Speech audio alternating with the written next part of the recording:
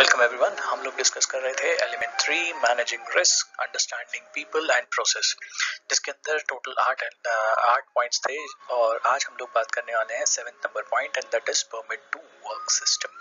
So permit to work system के अंदर हम लोग क्या क्या देखेंगे, आइए देखते हैं। परमिट टू वर्क सिस्टम के अंदर हम लोग देखेंगे दो पार्ट। पहला है operational application and typical use of work permit system. अब ये जो सिस्टम है इसके ऊपर हम लोग जाएं उससे पहले मैं आपको जस्ट एक ब्रीफ दे देता हूं, जैसे हम लोगों ने बात किया कि एक समरी के बारे में हम लोग लेते हैं। So basically permit to work system है क्या? सो परमिट टू वर्क सिस्टम का जो ओरिजिनल फॉर्म है वो ये है कि परमिट टू वर्क सिस्टम एक सेफ सिस्टम ऑफ वर्क का हिस्सा है, जो भी आप कार्य करने वाले हैं या जो भी हाई रिस्क एक्टिविटी आप करने वाले हैं, उस एक्टिविटी के अंदर आपको वो कार्य किस तरह से करना है, क्या क्या चीजें आपको उसके अंदर लगेंगी, इसे बताते हुए, इस बात की जानकारी देते हुए एक फॉर्मेट या एक सिस्टम डेवलप किया गया which should be site specific. Correct. There is nothing like standard format. मैं आपको repeatedly, मैं बार बार लोगों को यही कहता हूँ, sir see there is nothing like a standard format. There is no standard. हर जगह लोग अलग, परिस्थितियां अलग, मशीनें अलग, हर चीज अलग है। तो वहां पे अब आपने जो स्टैंडर्ड बनाया उसके अंदर तो लिखा है कि भी 3 मीटर या 6 मीटर की जगह 2 रिएक्टर के बीच में होनी चाहिए, होती है असल में प्रैक्टिकल लाइफ में या प्रैक्टिकलिटीज में। सो ये चीजें हमें ध्यान में रखनी चाहिए। ये सब चीजें जो हैं, इसीलिए वर्किंग कंडीशन के अंदर वर्क परमिट सिस्टम्स जो हैं वो आपके जोन लेवल पे क्लासिफिकेशन के हिसाब से, जो हम लोगों ने वहां के आपके कार्य क्षेत्र की जो परिस्थितियां हैं उसके हिसाब से बनाना चाहिए। सो कहा यह जाता है अ permit system फॉर्मलाइजेस control of high risk work. मतलब कोई भी एक्टिविटी को ये फॉर्मलाइज करता है, मतलब आपने लिखित में कर दिया ना तो उसे फॉर्मल हो गया। अब वो जानकारी जो है वो टॉप टू बॉटम एक जैसी ही जाएगी एंड यूनिफॉर्म जाएगी, उसके अंदर कोई फेरबदल नहीं होंगे। सो रिस्क इसके अंदर होता क्या है कि आपने जो भी परिस्थितियां हैं उसके रिस्क जो है उसे आइडेंटिफाई किया है, प्रिकॉशंस को आपने आइडेंटिफाई किया है, प्रिकॉशंस कौन कौन से चाहिए जो कि एप्रोप्रिएट हो, उसकी जानकारी को एकत्रित करते हुए और उसे लिखित फॉर्मेट में कम्युनिकेट किया गया है।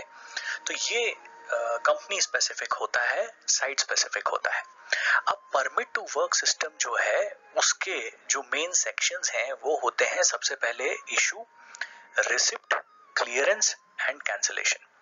So a permit to work usually has 4 main sections. 4 main sections होते हैं इसके: issue, receipt, clearance and cancellation. अब permit to work system जो है ये बेसिकली एक पेपर है, एक पेपर डॉक्यूमेंट है जो कि टिपिकल कामों के लिए दिया जाता है, जैसे हॉट वर्क हो गया या इलेक्ट्रिकल सिस्टम के अंदर कोई काम करना है, कन्फाइंड स्पेस में काम करना है, वर्क एट हाइट पे काम करना है या मशीनरी मेंटेनेंस का काम करना है। ये सारी एक्टिविटी, और सिर्फ इतनी ही नहीं, जो भी एक्टिविटी आपको ऐसा लगती है जो कि हाई रिस्क एक्टिविटी है, आइडेंटिफाइड हाई रिस्क एक्टिविटी, ऐसा जरूरी नहीं कि वो वर्क एट हाइट ही होना चाहिए, भले वो वर्क एट हाइट नहीं है लेकिन वो एक छोटी हाइट पे भी काम कर रहा है, लेकिन वो क्रिटिकल है। क्यों? क्योंकि वहां से अगर कोई चीज गिर गई तो वो इक्विपमेंट के ऊपर गिर जाएगी या उसे डैमेज हो जाएगा, कॉस्टली इक्विपमेंट है उसके ऊपर गिर गई, डैमेज हो जाएगा, तो आपको परमिट देनी है और उसकी जानकारी देनी है। So any activity which is critical should be considered as a permit based working system. अब हम लोग बात करेंगे, जो हम लोगों ने मैंने आपको बताया कि भी परमिट टू वर्क सिस्टम को हम लोगों ने 2 हिस्सों में डिवाइड किया।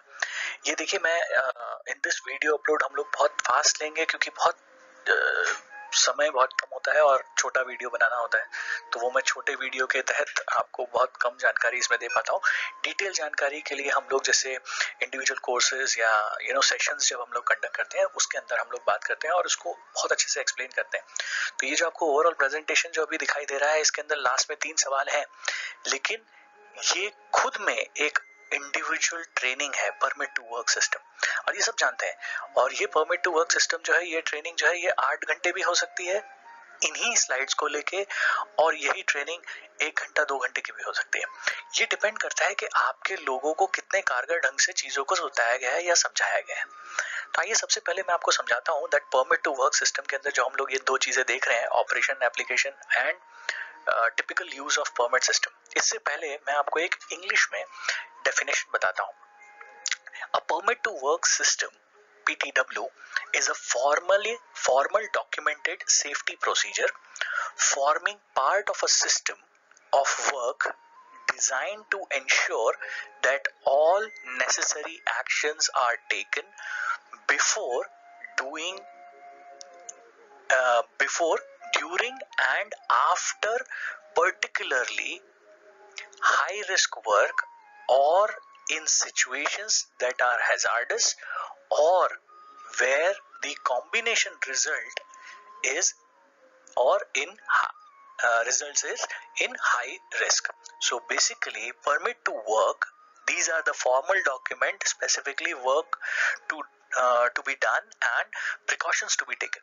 So mainly कोई भी precaution, ये आप समझ गए. permit to work system जो है वो एक documented सेफ्टी प्रोसीजर है जिसको आप फॉर्मली फॉर्मुलेट करते हैं, जिसके अंदर before, during and after particular high risk work इसकी जानकारी होनी चाहिए कि भाई आप पहले आपको क्या प्रिकॉशन लेना है, आपको क्या क्या चीजें लेके जानी है, जब आप काम कर रहे हैं तब आपको क्या सुरक्षित चीजें या किस तरह से सुरक्षा रखनी है, और उसके बाद में जब आप इसको चालू करेंगे, जैसे मेंटेनेंस एक्टिविटी हो रही है तो पहले आपको क्या करना है, उसके बाद क्या करना है, उसके बाद करना है. तो ये सारी जानकारी परमिट में होनी चाहिए. हम क्या करते हैं, एक स्टैंडर्ड फॉर्मेट बना दिया, चलो थोप दो. So this is not the way. हमेशा you always ensure that the correct safety precautions are in place before, during and after the work, and all people who need to know about the work do actually know about it. ये हमें ensure करना है कि जो कार्य करने के लिए आप लोगों को भेज रहे हो उनको ये काम सही मायने में पता भी है, क्योंकि जब तक आप सारी एक्टिविटी मतलब before, during and after the work, ये जो हम लोग बोलते हैं ना बिफोर, ड्यूरिंग और आफ्टर, ये बहुत इंपॉर्टेंट है परमिट टू वर्क सिस्टम को समझने के लिए या बनाने के लिए. बिफोर क्या होना है, ड्यूरिंग क्या होना है और आफ्टर क्या होना है, इसे एक्सप्लेन कर दीजिए, आपका permit to work system ready हो गया. अब बात हम लोग करते हैं हाई रिस्क सिचुएशन या सर्कमस्टेंसेस की. सो हाई रिस्क सिचुएशन और सर्कमस्टेंसेस कौन से होते हैं? सो हाई रिस्क सर्कमस्टेंसेस और सिचुएशंस कौन सी होती हैं? जैसे होती हैं hot work, working with high voltage, confined space, फिर working with operational pipelines, excavation, maintenance, work on large, और उसके बाद में फिर वर्क एट हाइट, किसी भी कॉम्प्लेक्स मशीनरी पे काम करना. ये सारी चीजें जो है ये सारी हाई रिस्क एक्टिविटी है. तो आपको ये चाहिए कि सबसे पहले तो आप हाई रिस्क एक्टिविटी आइडेंटिफाई करिए. जब तक आप एक्टिविटीज आइडेंटिफाई नहीं करेंगे तब तक आपको ये पता नहीं चलेगा कि whether this is permit required activity और नॉन परमिट रिक्वायर्ड एक्टिविटी. और अगर परमिट रिक्वायर्ड नहीं भी है तो भी उसकी जानकारी आपको देनी तो पड़ेगी. So that is more important. इसके बाद हम लोग जो पार्ट देखेंगे वो देखेंगे operation and application. So operation और application permit to work system का किस तरह से होता है. सबसे पहले आता है इशू. तो इशू करने वाले को क्या डिस्क्राइब करना है, उसे डिस्क्राइब करना है वर्क क्या कैरी आउट होना है, वहां पे क्या काम होना है, किस डेट को इशू हुआ है, कब तक के लिए इशू हुआ है. उसके बाद में वहां पे असेसमेंट क्या है, कंट्रोल कौन कौन से रिक्वायर्ड होंगे, आइसोलेशन कहाँ पे रिक्वायर होगा, पीपीई क्या रिक्वायर होगी, इमरजेंसी प्रोसीजर क्या होंगे, and last but not the least issuer को आएगा सिग्नेचर, ऑथराइज पर्सन, जो भी ऑथराइज पर्सन है वहां पे उसके who is issuing the permit. इसके बाद आता है रिसिप्ट. अब रिसिप्ट जो है वो है signature of a competent person या सुपरवाइजर. जो भी कॉम्पिटेंट पर्सन जो कार्य करने वाला है उसका जो सुपरवाइजर है वो उसकी रिसिप्ट लेगा. मतलब जो परमिट इशू हुई उसको आपने रिसीव किया या रिसीव किया, it's acceptance of the permit. इसके बाद में आता है क्लियरेंस. अब क्लियरेंस कौन देता है, तो क्लियरेंस देता है जो कॉम्पिटेंट पर्सन है वो जिसको परमिट मिली है, जो जिस क्षेत्र में वो काम करने वाला है, जहां पे वो काम करने वाला है उस एरिया का इंचार्ज या उस इक्विपमेंट का इंचार्ज या उस इक्विपमेंट के बारे में जानकारी रखने वाला. हमारे यहाँ पे क्या होता है, मेंटेनेंस एक्टिविटी होनी, ऑपरेटर गायब. भैया अगर ऑपरेटर गायब है तो आपको उस इक्विपमेंट के बारे में जो जानकारी है वो कौन देगा. सो इसीलिए क्लियरेंस, जो इशू, रिसिप्ट, क्लियरेंस, ये जो पार्ट आता है यहाँ पे ये इन्वॉल्वमेंट होना बहुत जरूरी है, worker involvement. Correct. And finally आता है कैंसिलेशन. सो कैंसिलेशन के अंदर क्या आता है, signature of N authorised person, जिसने आइसोलेशन किया है उसकी रिक्वायरमेंट्स, एंड देन फाइनली जो ऑपरेटर है जो जिस इक्विपमेंट के अंदर इशू था, व्हेन इट इज डन या रिक्वायर्ड नहीं है, पता चला थोड़ा सा ही प्रॉब्लम था सर, वो ठीक हो गया, तो उसको कैंसिल करवाना है आपको कि इसकी जरूरत नहीं है परमिट की, so that is to be cancelled. If it is wrongly issued then also it is to be cancelled. सो ये इसके मेन ऑपरेशन और एप्लीकेशन है परमिट टू वर्क सिस्टम के। अब हम लोग बात करते हैं sections of permit to work. अब sections of the sections of PTW, permit to work। sections of PTW के अंदर क्या क्या चीजें आती हैं? बेसिकली परमिट टू वर्क की 3 कॉपीज होती हैं। One copy is where the work area is, जहाँ पे काम हो रहा है वहां जानी चाहिए। दूसरी कॉपी जो है वो ऑथराइजिंग मैनेजर के पास रहनी चाहिए, और तीसरी कॉपी जो है वो सेंट्रल कंट्रोल लोकेशन पे जाती है। अब basically permit to work system जो है ये क्या हो गया है कि भाई now it is been made online. जब हम लोग इस चीज को ऑनलाइन करते हैं तो क्या होता है, वो एक स्टैंडर्डाइज एक फॉसिलाइज्ड अप्रोच में कन्वर्ट हो जाता है। Now this is a dynamic media, every time things are evolving. तो आपको जरूरी नहीं है कि आज जिन चीजों की जरूरत पड़ रही है वो कल अगर वहां पे रिस्क बढ़ गया तो दूसरी चीज की जरूरत आवश्यकता वहां पे पड़ सकती है। So that's why PTW basically dynamically बनी होनी चाहिए, which is not there, which is lacking। अब यहाँ पे सबसे पहला जो पॉइंट आता है वो आता है इशुएंस। सो जब हम लोग परमिट जब इशू करते हैं तो इशू करते समय उसके अंदर कॉम्पिटेंट अथॉरिटी है या आइडेंटिफाइड हैजार्ड है, जो हम लोग बोलते हैं कि भाई risk activity, high risk activity को आइडेंटिफाई किया हुआ होना चाहिए। सो high risk activity if they are not identified, that how can you say that उसके लिए क्या प्रोविजन चाहिए, उसे सेफगार्ड करने के लिए क्या प्रोविजन चाहिए, या उस एरिया के अंदर किस तरह के हैजार्ड्स प्रेजेंट है उसकी जानकारी। तो हम लोगों ने क्या किया, हमने एक सिस्टम और बना लिया कि हम लोगों ने परमिट टू वर्क भी बना लिया। अच्छा, परमिट टू वर्क के साथ में जेएसए भी ऐड कर दो, तो ये ओवर बर्डनिंग ऑफ वर्क हुआ। क्यों? क्योंकि हमारा जो परमिट टू वर्क सिस्टम है वो डायनेमिक नहीं है। If the permit to work system is not dynamic and it doesn't have columns, हम लोग सोचते हैं वो टिक मार्क वाला होना चाहिए सब चीजें। So when you have standard formats, standard चीजें, तो उसके अंदर लिखने की जगह ही नहीं होती या बचाने की जगह ही नहीं होती, तो आप कैसे बनाएंगे? So permit to work एक साइड पे आप भले उसको चेकलिस्ट वाला आप बना लीजिए, लेकिन उसके पीछे वाला जो पेज है वो प्रिंटेबल रखिए, so that we can print whatever information we want to convey based on जो आप जेएसए अलग से बना रहे हैं document, it is better that you convert it into a permit to work और उसके अंदर अटैच कर दीजिए। So this is also possible, और ये आपको बहुत बेनिफिट करेगी इन फ्यूचर। सो ये डायनामिक्स होने चाहिए परमिट टू वर्क के। इसके साथ साथ में जब आप इशू करते हैं तो आपको एग्जैक्ट नेचर ऑफ वर्क जो है उसकी इंफॉर्मेशन होनी चाहिए, वो काम कहाँ होना है उसकी जानकारी होनी चाहिए, कौन से लोग या वर्कर इन्वॉल्व हैं उनकी जानकारी होनी चाहिए, और वो क्या काम करने वाले हैं उसकी जानकारी होनी चाहिए। उसके साथ साथ में हमारे पास किस तारीख को वो होना है, कितने समय के लिए वो चीज होना है, कितने पीरियड के लिए वो चीज होनी है उसकी जानकारी। साथ साथ में कंट्रोल मेजर्स जो हैं, क्या क्या आपके पास में सुविधाएं उपलब्ध होनी चाहिए, किस तरह के सेफ्टी के पैरामीटर्स, किस तरह के सेफ्टी के गियर्स, किस तरह के सेफ्टी इक्विपमेंट्स, किस तरह की रिस्ट्रिक्शंस, किस तरह का बैरिकेशन, ये सारी इंफॉर्मेशन जो है वो परमिट के अंदर होना अनिवार्य हो जाता है।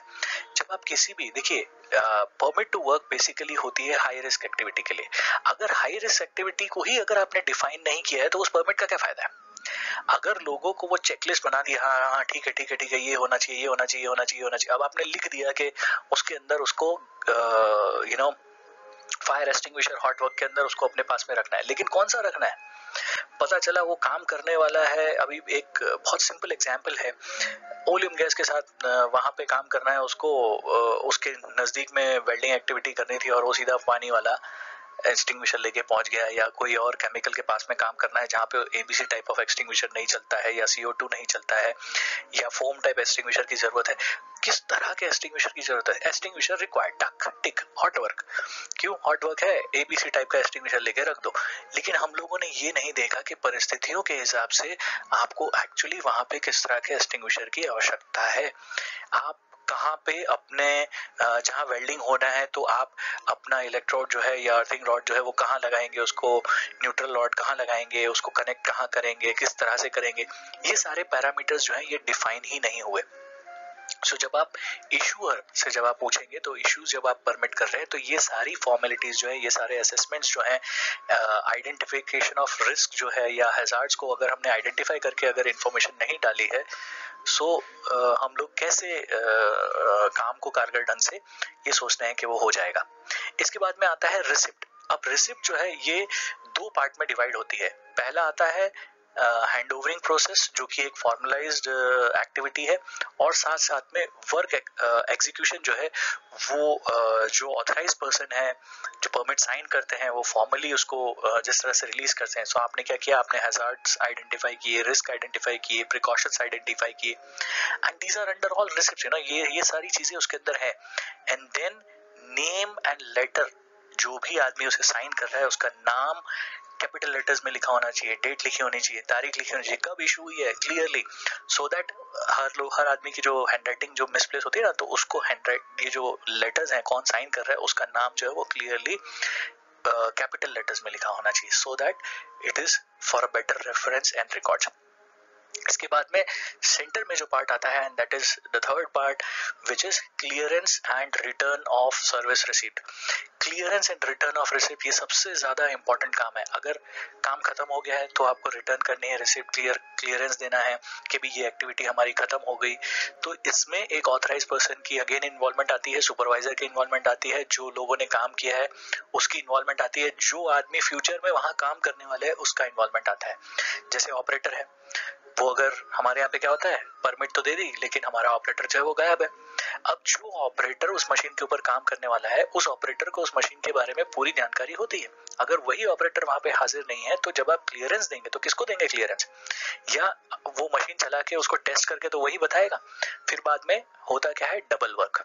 वो ऑपरेटर बोलता है नहीं जी सर, अभी तो पूरी तरह ठीक नहीं हुआ जी, तो आपको दोबारा काम करना पड़ता है। इसी clearance and return receipts के चलते there are two more formalities that are added to it, and that is cancellation and extensions।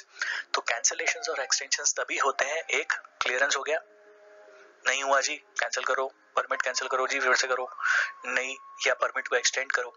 So this is how cancellation and extension period works. अब किसी भी एक effective permit to work system को आपको हमेशा ये याद रखना चाहिए कि ये हमेशा it doesn't ensure safety. Basically वो ये सेफ्टी इंश्योर नहीं, हाँ जी परमिट टू वर्क दे दिया तो सेफ्टी इंश्योर हो गई, ना ना ना। सो permit to work is just a piece of paper. ये एक मैनेजमेंट सिस्टम है या एक मैनेजमेंट कंट्रोल है, और इसके अलावा और कुछ नहीं है। सो ये चीज हम लोगों को समझ में आना चाहिए that permit to work is just a document. ये एक डॉक्यूमेंट है। एंड परमिट किसे इशू करनी चाहिए? एक अच्छी परमिट जो है ऑथराइज पर्सन से इशू होनी चाहिए। जो इशूअर है उसे जिस एरिया के लिए वो परमिट इशू कर रहा है उस एरिया की पूरी जानकारी होनी चाहिए, उसे फैमिलियर होना चाहिए, उसके हैजार्ड्स और किस तरह का कार्य वहां पे होना है उसकी जानकारी होनी चाहिए। उसके बाद उसको ये भी जानकारी होना चाहिए कि उसके प्रिकॉशंस क्या क्या आपको लेने हैं, और परमिट के अंदर अमेंडमेंट्स अगर करने पड़े, जैसे कई बार होता है कि भाई अरे सर वो खोला है, वो तो ऐसा हो गया, अब कुछ करना पड़ेगा, तो परमिट अमेंड होती है। देन परमिट को हमेशा एक रिस्पेक्ट देना चाहिए। It's a piece of document. आपको ये चीज समझ में आनी चाहिए कि अगर उसके ऊपर जो जानकारी लिखी है वो क्रूशियल इन्फॉर्मेशन है, जो कि आपकी सुरक्षा के लिए या जो काम करने वाले हैं उनकी सुरक्षा के लिए इन्फॉर्मेशन है, तो ये इन्फॉर्मेशन और जानकारी लोगों को देना जरूरी है। पता चला परमिट लेके कौन आया, सुपरवाइजर, अब वो सुपरवाइजर ने लेबर को वो जानकारी नहीं दी जो जानकारी उसको मिली थी। सो इसीलिए परमिट इशू होने के बाद में टीबीटी देना बहुत जरूरी हो जाता है। तो टूल बॉक्स डॉक कहाँ होता है? Tool box dock is not an individual training. जब कोई भी परमिट इशू होती है तो टूल बॉक्स डॉक वहां आता है। टूल बॉक्स डॉक के अंदर आप बताते हैं कि भाई आपके पास में अच्छा इंस्ट्रूमेंट है, सही है नहीं है, कौन से इंस्ट्रूमेंट लाए हैं, लाओ दिखाओ, चलो चेक करते हैं, अच्छा ये है या नहीं है, प्री रिक्विजिट्स बराबर है या नहीं है, उसके बाद आपको क्या करना है, वो रिक्वायर्ड सही ढंग से है या नहीं है। तो ये सारी जानकारी को लेके परमिट टू वर्क इशू होता है। इसके साथ साथ में जो टिपिकल यूज है परमिट का, अब वो कहाँ कहाँ होता है हम लोग ये देखते हैं। सो टिपिकल यूज ऑफ परमिट जो है, जैसे हॉट वर्क करना है, जैसे फ्लेमेबल मटेरियल है उसे किसी एरिया से रिमूव करना है, तो आपको ये पता होना चाहिए कि भाई अगर हॉट वर्क अगर आप कर रहे हैं तो आपको क्या क्या प्रिकॉशंस लेने हैं। जैसे फ्लेमेबल मटेरियल है उसे रिमूव करना है, उसके बाद में कोई भी सरफेस है जहाँ पे नहीं रिमूव कर सकते हैं तो फायर ब्लैंकेट या फ्लेम रिटार्डेंट, जैसे पैनल एरिया है तो पैनल के ऊपर आपने ब्लैंकेट डाल दिया, उसके बाद वेल्डिंग करिए। फ्लोर है उसे साफ रखना है, कई बार हम लोगों ने देखा है वहीं पानी पड़ा है, वहीं वेल्डिंग हो रही है, वहीं सब कुछ हो रहा है, तो दैट शुड नॉट हैपन। उसके बाद में वुडन फ्लोर्स होते हैं, कई बार हॉट वर्क कर रहे हैं भाई आप, वुडन फ्लोर है तो आपको क्या करना है, आपको वुडन फ्लोर जो है उसको डैम्प डाउन करना है। इसके बाद में सूटेबल फायर एक्सटिंग्विशर्स तो होना चाहिए, फायर वॉचर होना चाहिए हमेशा। अगर हॉट वर्क होगा, जैसे अगर हॉट वर्क के बारे में अगर मैं स्पेसिफिक बात करूं तो वॉचर होना चाहिए। हॉट वर्क जब हो रहा है ना तो पीछे क्या हो रहा है वो आपको पता नहीं चलता, या आगे क्या हो रहा है वो आपको पता नहीं चलता। कई बार हम लोगों ने देखा है कि स्पार्क्स कहीं से निकलते हैं और कहीं पे आग लगती है। सो ये हॉट वर्क के अंदर बहुत कॉमन है। क्यों? क्योंकि आपको ये नहीं पता आप जिस सरफेस के ऊपर अर्थन कर रहे हो वो अर्थन करने के साथ साथ में उसकी सराउंडिंग में क्या है वो हम लोग कभी देखते ही नहीं है। हमने तो बॉडी अर्थ दे दिया और बॉडी अर्थ दे के सीधा टच वेल्डिंग करना शुरू कर दिया, which should not happen. Similarly अगर जैसे इलेक्ट्रिकल वर्क है तो अगर आप लाइव वायर पे काम करने वाले हैं तो उसको लोटो किया है नहीं किया है, या आपने एलिमिनेट किया है, आइसोलेट किया है, डिस्कनेक्ट किया है, डिस्चार्ज किया है, उसको डिस्चार्ज किया है नहीं किया है। सो ये सारे प्रिकॉशंस जो है ये वर्क परमिट के अंदर आते हैं। एंड वर्कर का कॉम्पिटेंस कितना है, पता चला वो वर्कर जो है वो इलेक्ट्रिशियन ही, उसे ये नहीं पता कि भाई हम लोगों को आगे क्या करना है। काफी सारी जगहों पे ये छोटी छोटी मिस्टेक्स होती रहती हैं जिसको हम लोग हाईलाइट नहीं करते हैं, और हमें कभी ये एज्यूम नहीं करना चाहिए हाँ उसे पता है उसे क्या करना है। भले उसे पता हो, लेकिन हमारा कर्तव्य ये है, हमारी जिम्मेदारी ये है कि हम उसे ये इंफॉर्मेशन प्रॉपरली कन्वे करें। इसके बाद में आता है मशीनरी मेंटेनेंस। अब मशीनरी मेंटेनेंस जब हो रहा है तो परमिट सिस्टम के अंदर क्या क्या चीजें इंश्योर करनी चाहिए वो बताते हैं। परमिट के अंदर आपको ये देखना है that work is carefully planned, assessed and controlled. Nature of work, जो जिस तरह का काम है उसको प्रॉपरली कम्युनिकेट किया होना चाहिए कि भाई देखिए यहाँ पे इस तरह की एनर्जी इन्वॉल्व है, जैसे हाइड्रोलिक्स है, स्प्रिंग लोडेड मैकेनिज्म्स हैं, उनकी जानकारी उसमें परमिट में होनी चाहिए। अब ये तो होती नहीं है, क्यों? क्योंकि वो परमिट तो हमारा स्टैंडर्ड फॉर्मेट है ना, तो ये जानकारी जो है ये मिसिंग हो जाती है। इसीलिए परमिट्स को हमेशा डायनेमिक रखिए। इसके बाद में उसके पावर सोर्स कैसे एलिमिनेट किए हैं, उसे आइसोलेट कैसे किया है, उसे लॉकआउट कैसे किया है। स्टोर्ड एनर्जी जो एक बहुत क्रूशियल फैक्टर है जिसके बारे में अभी हम लोग बात करें, जैसे स्प्रिंग है, स्प्रिंग मैकेनिज्म है, हाइड्रोलिक मैकेनिज्म है, कंप्रेस्ड एयर मैकेनिज्म है। अब कंप्रेस्ड एयर तो बंद कर दी, लेकिन आपने उसके अंदर से एयर डिस्चार्ज नहीं करी या रिलीज नहीं करी। रिलीज अगर आप नहीं करेंगे तो वो प्रेशराइज रहेगा, सो नॉर्मली क्लोज्ड है, जैसे ही आपने उसको ओपन किया वो छटक जाएगा एंड इट कैन डैमेज या it can hurt the worker also. साथ साथ में वर्कर का कॉम्पिटेंस, उसको इस मशीन के बारे में कितनी जानकारी है। अच्छा आपको ये पता है कौन सा पाना लगना है। 80% ऑफ द लेबर्स जो किसी भी इक्विपमेंट के ऊपर काम करने आते हैं उन्हें ये नहीं पता होता है। टाइम वेस्ट कैसे होता है, अरे सर इसमें 12 नंबर का पाना लगता है सर, इसमें तो भैया 12 नहीं 10 नंबर का लगता है, तुम 10 नंबर का लेके आओ। तो पहले 12 नंबर का लेके पहुंचेंगे, फिर वापस जाएंगे, फिर 10 नंबर का लेके आएंगे। So it is required to understand जहाँ पे क्रिटिकल एक्टिविटीज हो रही है वहां पे आपने पहले से आइडेंटिफाई करके रखा है कि किस इक्विपमेंट में कौन सा चीज लगना है, उसके हिसाब से आप लेके जाइए।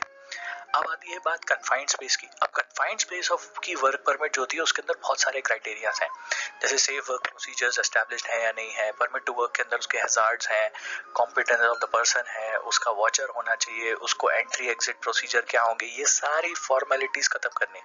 कन्फाइंड स्पेस अपने आप में एक एलिमेंट है जिसे समझाना इन डिटेल बहुत डिटेल में उसे समझाना चाहिए ताकि आपको पता चले, क्योंकि कन्फाइंड स्पेस के अंदर परिस्थितियां जो है वो कभी भी प्लस माइनस हो जाती है, कभी ऑक्सीजन ज्यादा हो गया, कभी कम हो गया, कभी गैस लीक हो गई। So this all can result into extremely या हाईली हैजार्डस कंडीशंस। सो कन्फाइंड स्पेस का परमिट जो है वो तो बहुत स्पेसिफिक होना चाहिए, पूरी जानकारी उसके अंदर जितनी हो सके मैक्सिमम डायनामिक वे में आपको जानकारी उसके अंदर पुटअप करनी चाहिए। And last but not the least आता है work at height. So work at height का जो परमिट है उसके अंदर भी 90% of the people they don't have access. हम लोग कभी भी स्कैफोल्डिंग के ऊपर या कोई भी वर्क एट हाइट एक्टिविटी के अंदर हम लोग कभी भी एक्सेस नहीं बनाते हैं। सो एक्सेस और इग्रेस को इंडिया के अंदर सबसे ज्यादा निग्लेक्ट किया जाता है, which is a very bad experience that we have had. सो हमेशा ये इंश्योर करिए तो कि वर्क एट हाइट जब आप एक्टिविटी कर रहे हैं, so you have to ensure that the access and roots are properly functioned and properly in place. हमेशा एक्सेस जो है वो other than the work platform होना चाहिए, other than the work platform. क्यों? हमारे यहाँ पे लोग थोड़ा सा पैसा बचाने के लिए कि स्कैफोल्ड एक्टिविटी के अंदर मेजरमेंट कम देना पड़ जाएगा, तो हम लोग एक्सेस को उड़ा देते हैं। हमारे यहाँ पे सब लोग अभी भी बंदर बने हुए हैं कि भाई हम लोग सीधा पाइप पे पैर रख के चढ़ जाएंगे। एक्सेस बनाइए, प्रॉपर एक्सेस बनाइए। क्यों? क्योंकि इन केस ऑफ इमरजेंसी अगर एग्जिट ये नहीं होगा, एक्सेस अगर नहीं होगा तो आदमी उतरेगा कहाँ से?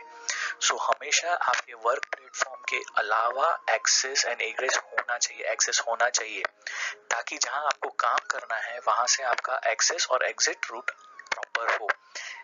तो ये वर्क एट हाइट के बारे में हुआ। आइए अब हम लोग लेते हैं फाइनली द क्वेश्चन आंसर्स। तो जो सबसे पहला सवाल हम लोग आज लेने वाले हैं वो लेने वाले हैं outline the distinction between permit to work system and permit to work.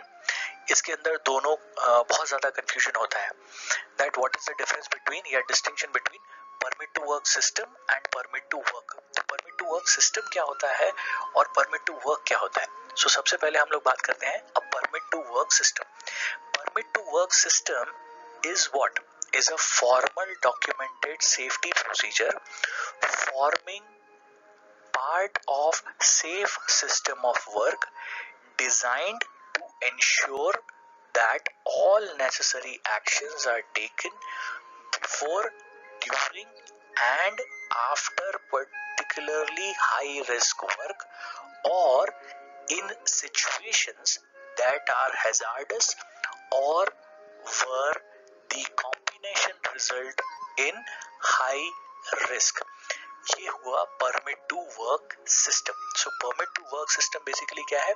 Formal documented procedure which forms a part of safe system of work, SSW जिसे हम लोग बोलते हैं।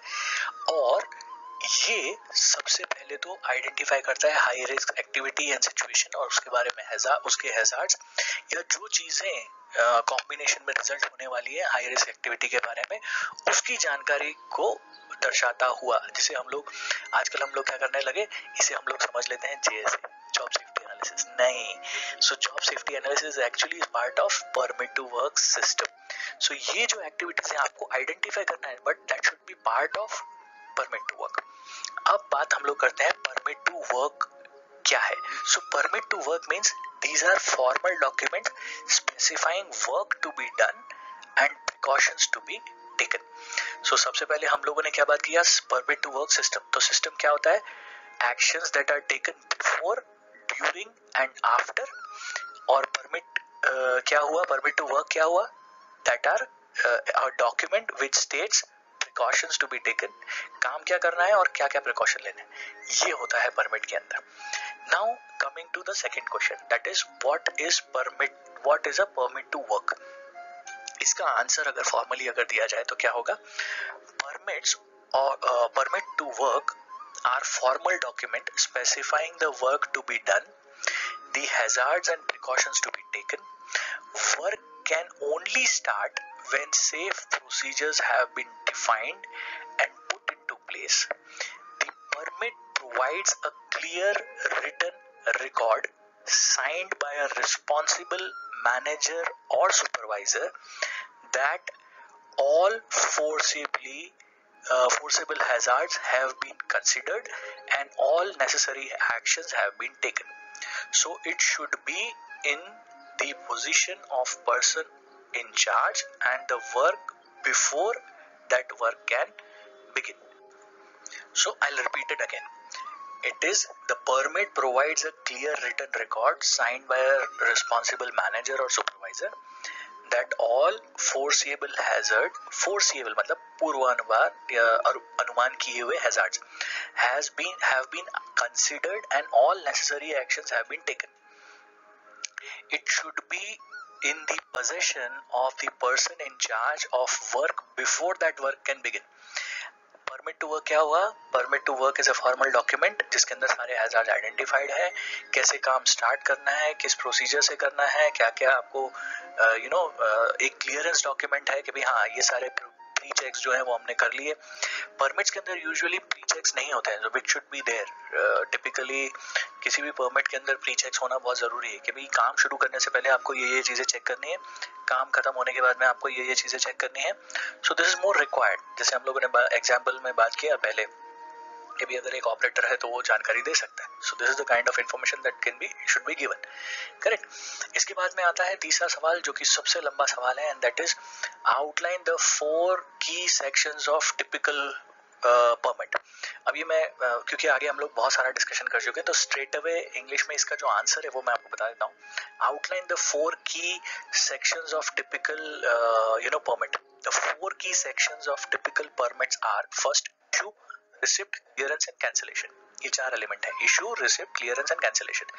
अब इसको डिफाइन करते हैं। सो जब हम लोग इसको इशू करते हैं, so what is the issue?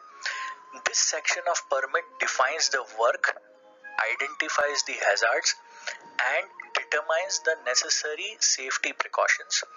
An authorizing manager must complete this section. This will require them to carry out risk assessment of the work in order to identify all the relevant hazards and precautions. The manager must be competent to do this. This is the part of issue. इसके बाद आता है receipt. तो receipt में क्या आएगा? Receipt means here the handover process to allow work to start is formalised. The work execution authorized person signs the permit to formally confirm that they understand all the hazards, risk and precautions and that they will comply with the necessary controls. Names should appear clearly in capital letters and signatures, dates and time. Third point is clearance. So clearance means the work extension authorized person signs with section of permit to confirm that the work is completed and they have left the workplace in a safe condition. Isolations can be removed and the normal operation can resume. Last आता है cancellation. The authorizing manager signs this section to accept the hand back of the workplace from the work execution authorized person. This section confirms that the isolations have been removed, the areas has been accepted back and that the equipment can be restarted. This also has an effect of cancelling the permit so that no further work can take place under its authority. Each permit will have a unique identification number so that copies of permit can be traced back to their specific source. So this is overall completion of permit to work. Video पसंद आया हो तो like, share and do comment. Thank you very much.